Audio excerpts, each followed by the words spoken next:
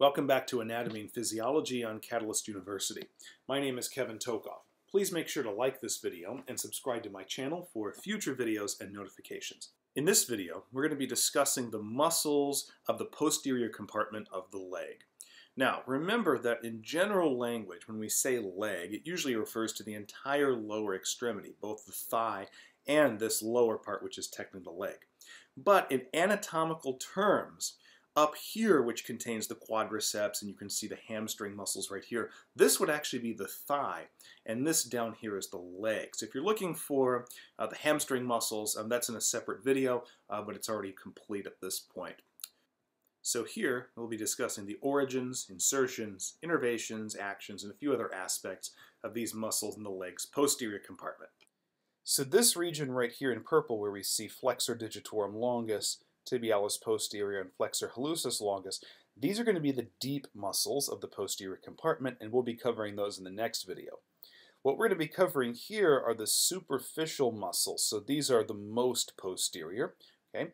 And those, of course, are going to be the gastrocnemius, the soleus, and then we're also going to see another muscle not shown here called the plantaris. It's also worth mentioning, and we covered this earlier, that these two parts of the posterior compartment, the deep region and the superficial region, are separated by an extension of the deep fascia here called the transverse crural septum. And so there are generally three muscles here. We have the gastrocnemius, the soleus, and the plantaris. Okay? Now, when we're looking at these three muscles, if we're just referring to the first two, the gastrocnemius and the soleus, these two muscles collectively sometimes are referred to as the triceps surae. Okay? Surae refers to the fact that they're in the sural region, because remember the back side of the leg, this is sural. The anterior side would actually be the crural side. This is the sural side. And why is it triceps? There's only two muscles. Well, that's because the gastrocnemius has two heads. Okay? There's a medial head over here, and then a lateral head over here. So two heads of the gastrocnemius and the soleus comprise the triceps surae. All right? And then we also have the plantaris, which is not included in that list under triceps surae. Okay, so first let's talk about the gastrocnemius. Gastrocnemius is a two-headed muscle, has a lateral head and a medial head. And both of these heads are going to originate up here on the femur. Now, both of these muscles have been cut. Okay? But at some point, probably around like right here, they're going to completely fuse, and they'll just run together as the calcaneal tendon. And their insertion is really going to be the calcaneal tendon. In some sources, you'll see it as calcaneal tendon. In some sources, you'll see it as the calcaneus. Recall that the calcaneus is the heel bone. And so arising superiorly off of the heel bone, we have this very large and thick tendon called the calcaneal tendon. The common name for this is the Achilles tendon. Okay? Calcaneal and Achilles tendon are one and the same. It's worth noting that this tendon is the largest tendon in the human body. Okay? And it's very important that it's large, in humans in particular, because humans are about the only species that consistently walk upright. And so the fact that we walk upright, or have the ability to do so, is in part aided by the fact that this tendon is so large. Okay? In any case, the two heads of the gastrocnemius are going to fuse roughly at about halfway down the length of the soleus and continue as one unit toward the calcaneal tendon, right? And so the calcaneal tendon will then insert on the calcaneus. Now, when we look at these two heads, how do we differentiate these? Because this isn't really a super detailed picture. I can't really tell, like maybe this right here is the big toe. I can't tell. Which leg are we looking at, left or right? Well, there's a few ways that we can tell.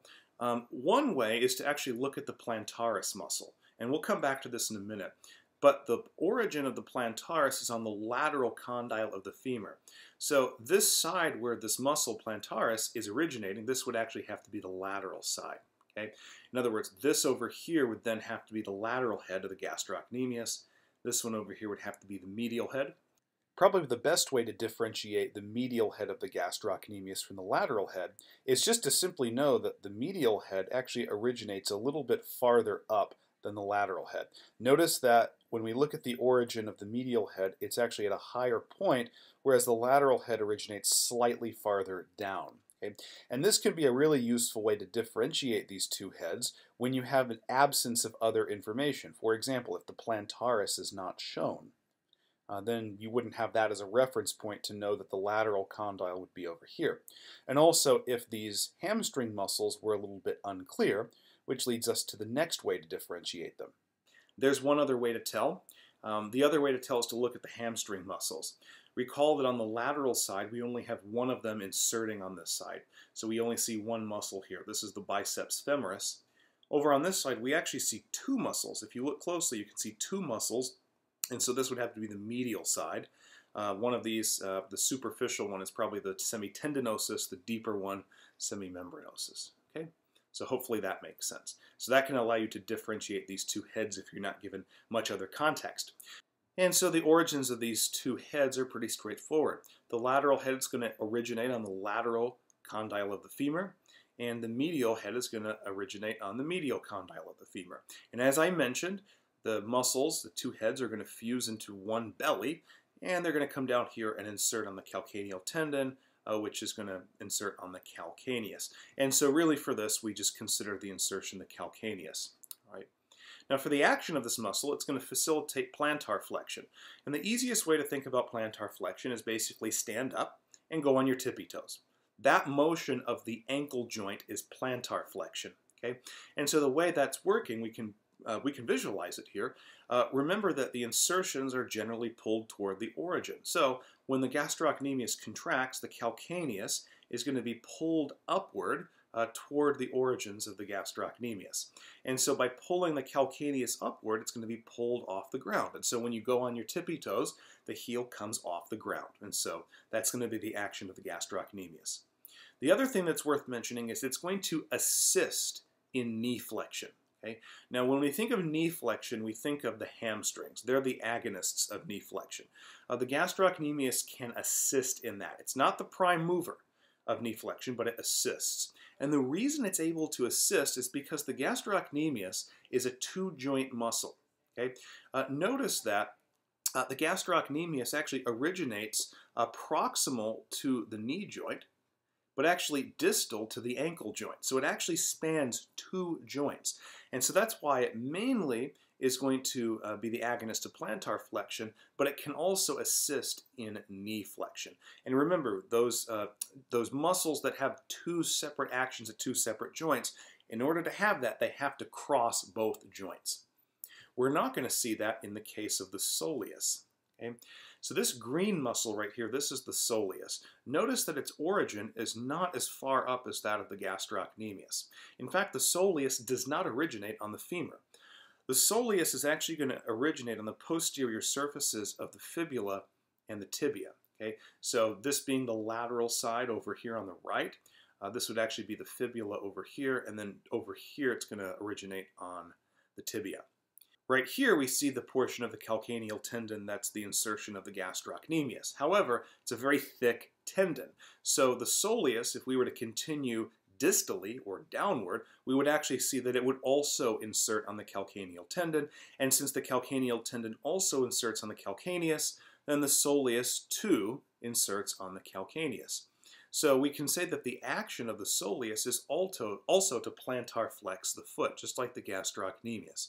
So stand up and go on your tippy toes, and the heel comes off the ground because the soleus is also lifting that heel, or that calcaneus, the insertion toward its origin. Now, the soleus does not originate on the femur. It originates distally to the knee joint. So it's actually only crossing one joint. That's the ankle joint. And so this is why the soleus does not assist in knee flexion. It only deals with plantar flexion. Okay? Also, like I mentioned, these muscles right here, the two heads of the gastrocnemius and the soleus, they are collectively referred to as the triceps surae. Right? Now we have one other muscle. This is kind of the minor one, the one that people talk about the least. It's called the Plantar S muscle. Now we already mentioned this. We mentioned that the plantaris actually has a lateral origin up here. Its origin is actually the lateral condyle of the femur. It's a much thinner muscle than these other ones. If we follow the muscle distally or downward, we'll actually see that it's going to insert on the calcaneus. Now, it eventually does fuse with the calcaneal tendon or Achilles tendon, and of course the calcaneal tendon inserts on the calcaneus.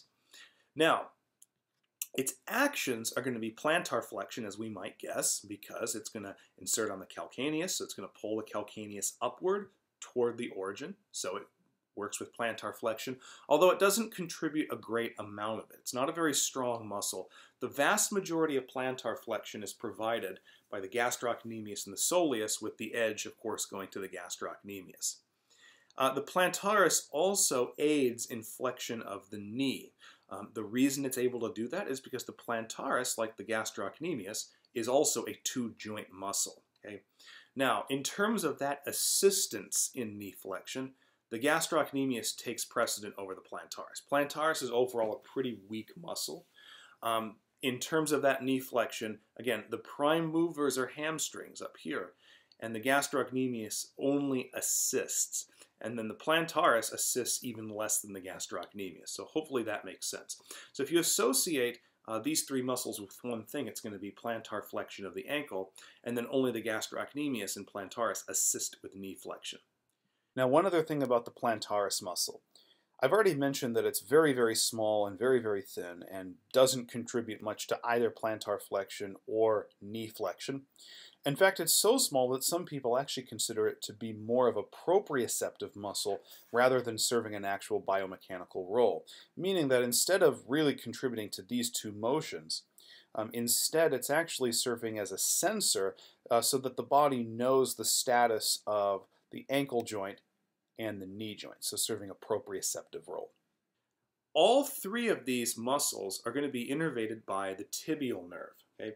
Recall that the tibial nerve is a branch of the sciatic nerve. We had a separate video where we talked about the sciatic nerve, and we saw how it traversed down ultimately to the superior angle of the popliteal fossa right here, and then the sciatic nerve split into two nerves. One was the tibial nerve, and the other was the common peroneal nerve.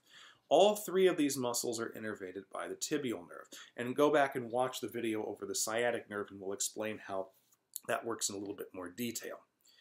It's also worth noting that all three of these muscles in the posterior compartment are supplied by the posterior tibial artery. So this is actually where they're going to receive blood from. It makes sense that it's posterior because it's in the posterior compartment. And again, I also have another video where we talk about the blood supply through the thigh and then ultimately down into the leg. So make sure to check that out if you're confused about the arterial supply. All right? So hopefully this video made sense to you and gave you some good information about the leg's posterior compartment. Please make sure to like this video and subscribe to my channel for future videos and notifications. Thank you.